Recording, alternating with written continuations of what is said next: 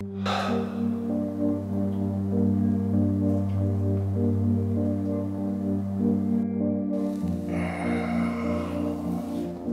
it's a good thing I'm a carpenter. Not only am I going to show you how to fix up this water damaged baseboard back to brand new, I'm also going to share a couple of tips to make sure this never happens in the future.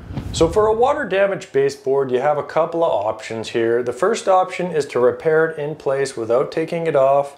Now, if you just had a small little section that was damaged, what you could do is you could scrape off the water damage, fill it, prime it, sand it, and then paint over it. It would probably look pretty decent, but for this baseboard here, it is water damaged all the way along. It's going to be too much of a pain to repair that in place. So what we're going to do is take that off, and then that way you'll also see we can seal the bottom of the baseboard so that this never happens again. So when it comes to removing baseboards, you have to be extremely careful. The last thing you want to do is start pulling this off, break the baseboard, start tearing the drywall paper up here. If you start getting into damaging this section up here, then you've got a paint repair to do up top. Before you know it, you're repainting the bathroom.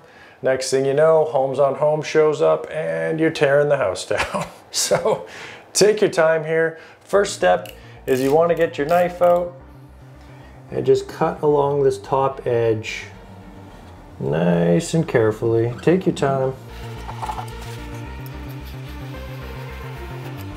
Just cut in the corner here too. A lot of times they put caulking in the corner to hide any gaps. And then what I like to do is just get this red bar, get this thing slid in here, and then just keep an eye if there's any sections that need to get cut a little more. Just work your way along. Because what ends up happening if you're not careful and you don't cut it all the way, it pulls and then it pulls out this paper section.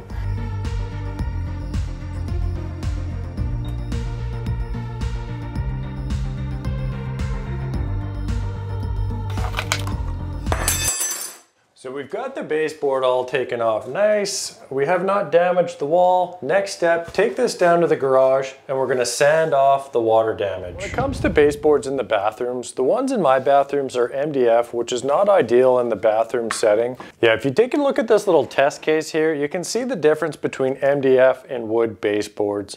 These two little baseboard chunks have been sitting in this water for about 3 days now. Yeah, if you take a look at the MDF, you can see it's just all swollen. The water just absorbs into it. If you look at the wood, I mean the wood, nothing's really happened to it. So at this point in the procedure, if you have the means and you can find a wood baseboard that kind of matches the rest of the MDF baseboards in your house, you may want to just grab some wood baseboards and swap out the bathroom. But if you don't have the means to cut the pieces, nail the pieces on, or you're not looking to spend a bunch of extra money, we're going to fix up this MDF baseboard and we'll also seal the bottom edge so that this will never happen in the future. And when it comes to sanding, the best bet is going to be an orbital sander with some 120, 150 grit sandpaper. You can also get away with just a sanding block. The sanding sponge will come in handy later on, as you'll see, but it's not going to be great for sanding off this damaged material.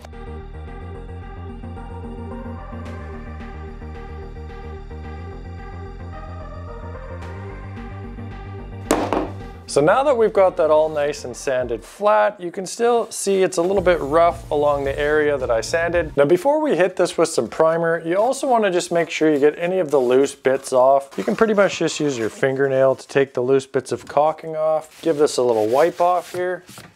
Now for a primer, what you want to use is this Bin Zinzer shellac base primer. Now the reason why the shellac base stuff, I think it's an alcohol base actually, it's a lot better than a water-based primer because it's not going to want to raise the fibers of this wood. And then in terms of brushes, that is the one thing that is a bit of a pain. You have to clean the brushes with ammonia and water or even methyl hydrate. What I end up doing is just getting some cheap brushes. In between uses, I just wrap them up tightly with saran wrap, and then I put an elastic around the little metal piece so no air gets in. And while we're also priming it here, we'll also go ahead and fill the nail holes in. This is just some white wood filler.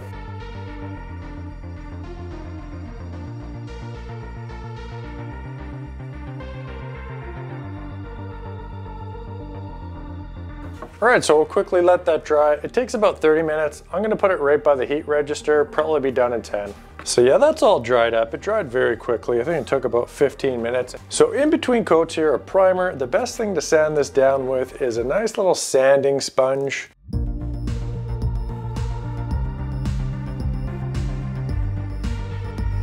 What we're gonna do here is we're gonna seal up this bottom edge of the baseboard so that it can't get damaged in the future. I did a little test here with these two baseboards, MDF. Now I sealed the bottom one of this one up, and this one was not sealed. They both sat in the water for about 3 days. This one is foobar, and this one here is, you know, it's perfectly fine. The water did not absorb into the baseboard. So we're gonna go ahead and do that to our baseboard. And to do that, I'm gonna seal it up. This is what I use for all my caulking. It's called Dynaflex 230. You don't wanna get it all over the front, but you definitely wanna get enough on there.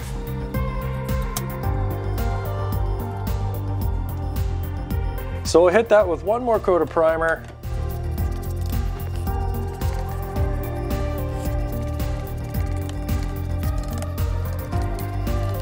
So I gave the piece one more quick little sand up. The bottom is all nice and dry. That's all sealed, so it'll never suck up any more water. Yeah, you can see the piece. It's back to 100%. You can't even notice any of the water damage on the bottom there. So now what you'd want to do is you would want to install the piece, caulk it, and then give it one quick coat of trim paint. There's only one problem that I'm having here, and that is I lent my nail gun to my so-called friend, and he never gave it back. So if you want to see how to install a baseboard without a nail gun, click on this video right here. We'll see you over there. Leroy, seriously, buddy. Never lending you any more tools.